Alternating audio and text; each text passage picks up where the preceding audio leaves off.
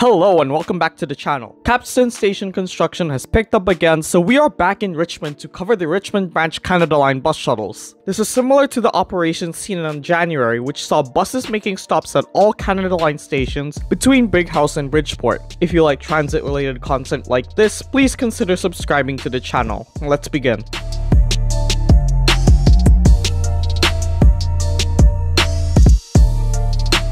Now I provide a more in-depth rundown of Capstan Station on my Canada Line infill stations video. But for the sake of context, let's just do a quick summary. Construction for a station at Capstan Way at number 3 Road began earlier this year. Provisions for this station were made during the design phase of the Canada Line. After collecting $30 million from developers, the City of Richmond and TransLink began construction on the new station this year. The first round of closures saw service reduced to every 17 minutes on the Richmond branch of the Canada Line throughout 2 of the 4 weeks it was scheduled. So what I'm saying here is that the work actually finished early. Anyways, while that was happening, service at the airport reached every 4 minutes. So you had trains running from Waterfront to the airport and the standalone shuttle from Brig House to Bridgeport, supplemented by slightly slower street level bus service. This round of alternate service sees evening reductions after 6 PM on weekdays until the 29th of April, followed by weekend reductions until June 5 on Saturdays and Sundays. I'll just pull a graph on the screen to show what time everything lasts until, but basically operations and frequency looks to be similar to January, with trains in both directions on the Richmond branch remaining at every 17 minutes. If you recall number 3 Road on Saturdays, this might be a mess. Looking at construction patterns, it looks like this might not be the last time this operation will be performed. Now onto the ride review.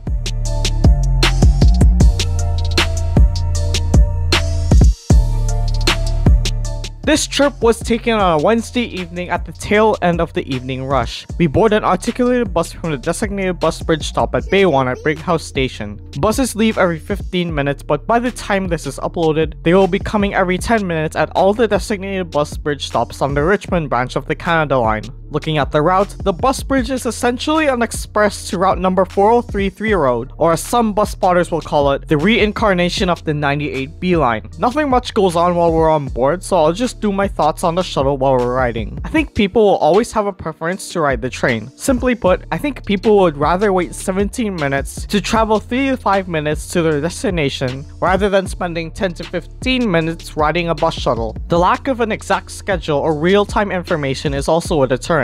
On the Canada Line, you have an assurance that service will be provided, unlike the bus shuttles. That said, there are a couple advantages to taking the bus shuttles. With the bus shuttles, you don't have to deal with escalators and fare gates since these run at street level. Also, they aren't too busy, at least on this trip. So despite delays being caused by construction, riders will have the choice to wait for a quicker train or quiet bus. Now this bus shuttle service raises a few points. First is that number 3 Road in Richmond becomes a parking lot on Saturdays, and this may deter riders from taking the shuttles and overcrowding onto the trains. The main road through the city center is clogged with people driving to errands, which causes deviation on the intervals of the shuttle service. Another point about the shuttle service is something I alluded to earlier. Essentially, this is an express to Route 403. Some may point out that this shuttle operation is essentially a duplication of the existing route, but I get why TransLink would not want to confuse this and the existing 403 service. In fact, this operation reminds me of a time in 2015 where a section of the Expo line between Main Street and Broadway had to be closed off for weekend track maintenance. Essentially, the articulated bus shuttles ran empty while people overcrowded onto the hindered Expo line service. So overall, there isn't much going on with these bus shuttles other than providing an opportunity to see articulated buses going down number 3 Road, aside from the odd trip on the 403 or 410. We arrive at Bridgeport Station around 20 minutes after leaving Brig House Station. This was largely due to numerous traffic lights on number 3 Road. At Bridgeport Station, the bus leaves from Bay 3, which is the same as the 403. Here's an estimate of our schedule this evening for where we stopped. Now, nothing much is happening this evening, but that's gonna change with the opening of the popular night market set for the last Friday of April. So those heading from Richmond Center to the night market should be aware of these delays. This alternate operation should be resolved by the time you get out of the night market, so you should be fine.